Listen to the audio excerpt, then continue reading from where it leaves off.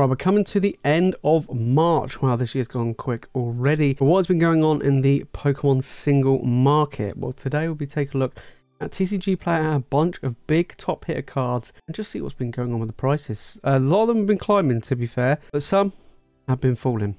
Check it out. First off, we got Giratina, the big boy. Now, of course, Lost Origin booster boxes are climbing incredibly fast in prices, as I found out firsthand myself the other day. We'll get to that in a future video, but right now we're looking at the card itself, the big boy Giratina. He is doing incredibly well. Let's take a look. Over the past 3 months, this card has gone from 235 up to 280. We go back over the past year, and this card is slowly climbing back up to where it was at $330. That is absolutely crazy.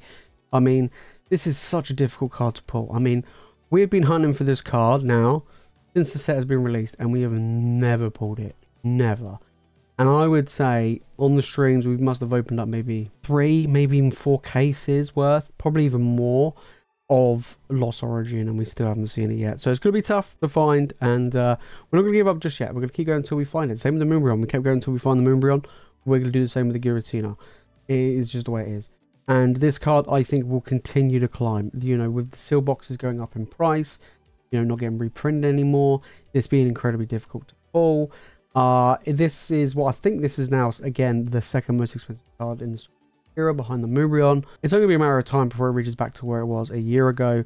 So again, this was after the reprints. When Lost Origin got reprinted, Giratina went crashing down and lost, you know, $100 in value. Now it's gaining traction, to be fair, again, and I expect it to climb even more. Okay, one that isn't doing very well is the Unknown V, the Alphabet Soup from Silver Tempest. Now, a lot of the, what I would call medium to low tier alt arts have been falling even further, and we see this of course with the Unknown. We go back over the past year, as you can see, this card has dropped from $30 down to $13. Now, Silver Tempest did get reprinted alongside Lost Origin not too long ago, and Silver Tempest booster boxes are on the uptick. They are bouncing back quite well, to be fair. The Lugia is falling only a little bit, but it's kind of like it fell and holding a bit, whereas the Unknown, Regidrago, pretty much any alt arts from any of the other Sword and Shield era sets, like I say, that medium to low tier, like the ones that are around that $30 or less, have been continuously falling, whereas the top end cards seem to be doing pretty well. Like, they seem to either being steady or going up. So, you know, now's a great time to pick up some of these alt arts that you may be missing from your master set, or that you just want to pick up that you don't have in your collection. This is definitely one of them. You know, like I say, Silver Tempest booster boxes are still relatively cheap. I mean, over here you can pick them up for around about $110. Unknown is cheap, great little pickup, but it is falling, and all the other alt arts are pretty much as well. Right, we're going into Evolving Skies. We are talking about the Moonbryon, but a different Moonbryon this time. We're talking about the Umbreon V, because this one has been doing pretty well. Let's take a look at this one. $103. It is on the climb. Now, one thing I will say is, in my opinion, I actually prefer this than the VMAX OR. I have the VMAX OR under PSA 10.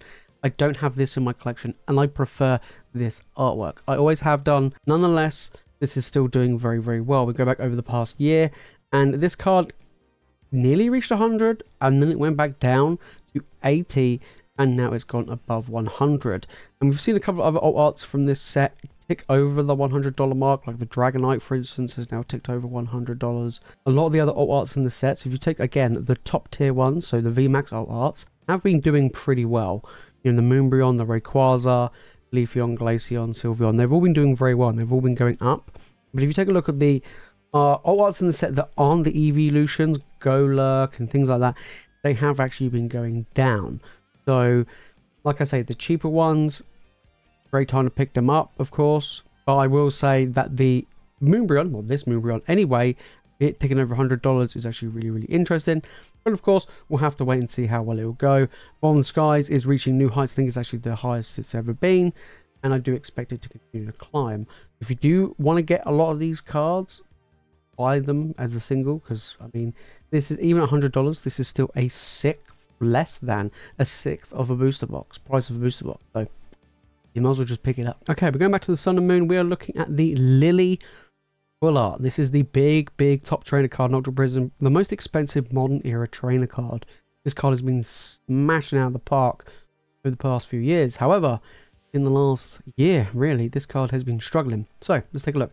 Over the past 3 months, I mean, to be fair, still $423. Throw that out there. Still really, really expensive. But this card has been dropping from 460 down to 423. That's over the past 3 months. We go back over the past year, and this card is going back down to potentially where it was. Still up on the year, of course. You know, it was 340. We talked about it time and time again, really, recently, about last year being the big boom for the Sun and Moon era, and everything's starting to subside, which is interesting because this is happening to the booster boxes as well, not just the big single cards. From the full arts to the alt art tag team, they're all dropping in value from their all-time highs of last year. And it's not like they're dropping a little bit. They are actually dropping quite a bit, going from 520 down to 423. It's dropped $100 in value.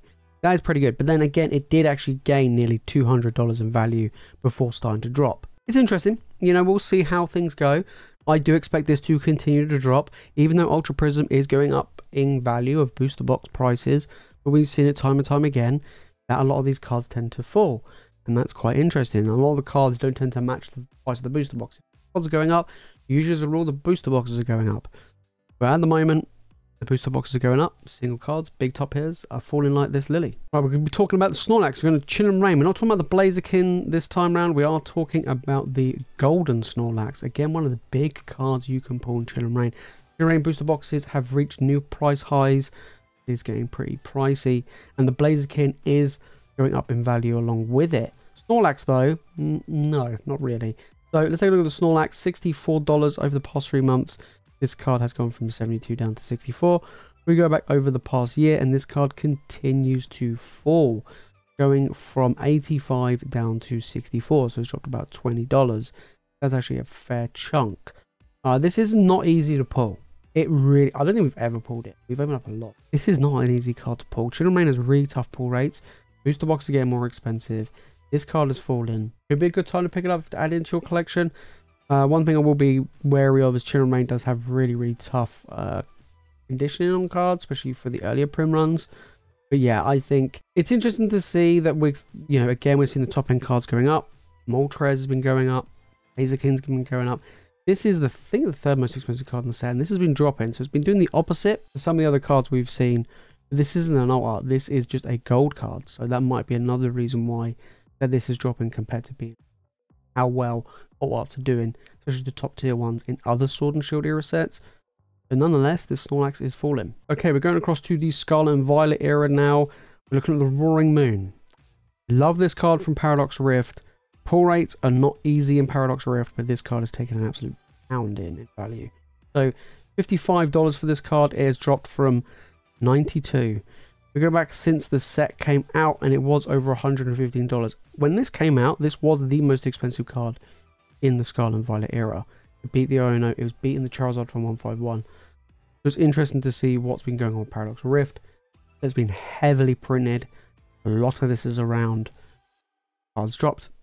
Be expected, to be fair. All of the cards in Paradox Rift have been dropping in value, and they're a lot cheap. This is the most expensive card in the set, $55. Paradox Rift, you could pick up booster boxes for like $90. It is one of the cheapest you can get in the Scarlet and Violet era right now. On a product around. But yeah, the Roaring Moon's a fantastic card. If you're missing this in your collection, I would just go and buy it because it is just so cheap.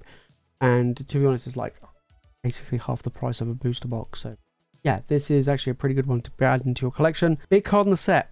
It's interesting how much impact it's going to have on Paradox Rift in the future. I do feel like Paradox Rift might not be one of the best sets to, you know, so-called like invest into compared to the Scarlet Violet era because of the heavy printing and the value of the chase cards dropping. But yeah, pretty rough. Speaking of not rough, we have Iron Crown. So we are going to talk about a card from Temporal Forces. The set has not only been out, I mean, as recording this video, it's been out like a week. All right, it hasn't actually been out that long. Of course, with single card prices, they usually tend to fall after the hype of the pre-release prices or pre-order prices. To be fair, this hasn't been the case for Temporal Forces. Tough pull rates and the set being printed a little bit less. I think that hasn't had an impact just yet. It's just mainly the pull rates. This card has been going through the roof since its release. I kind of feel like it was undervalued to begin with because this wasn't even the most expensive card in the set coming into the release.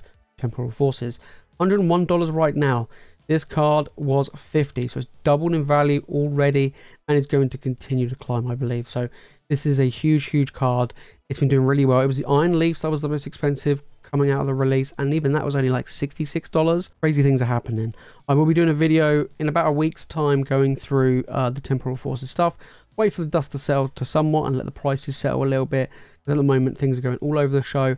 Pretty much all of the top cards in the set, like all the special illustration rares, have been going up. So that's interesting. This has been the one that's kind of surpassed everything and is climbing like crazy right now. This is a big money card. It's going to be interesting to see where the prices lie in the future. But nonetheless, this is a big one. There you have it, guys. That is what's been going on into some of the cards in the singles market right now. Obviously, I'm not going to cover all of them. That's just some of them.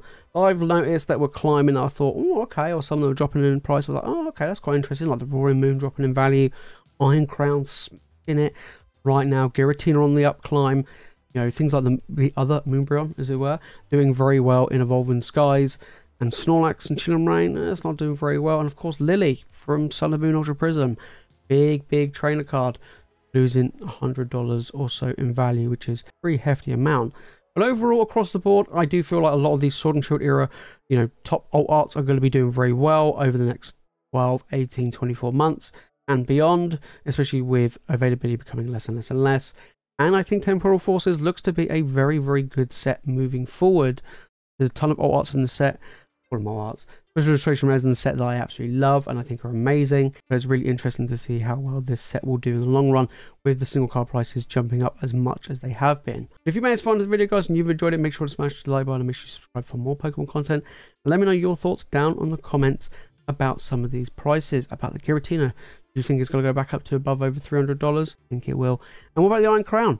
Doing very well, and do you think some of the lower tier arts from the Sword and Shield era, will they bounce back? You know, we saw the Unknown drop really low, you know, nearly $10. Will some of these smaller arts bounce back? I kind of feel like some of them will. It depends how much by. But if you want to know what's been going on in the UK market, then make sure to click on the video screen right now. And if you want more Pokemon content, guys, you know what to do. Make sure to hit that subscribe button. Alright, guys, that is it from me in this video. Thank you all so much for watching. As always, you guys are the legends, and I will see you all in the next one.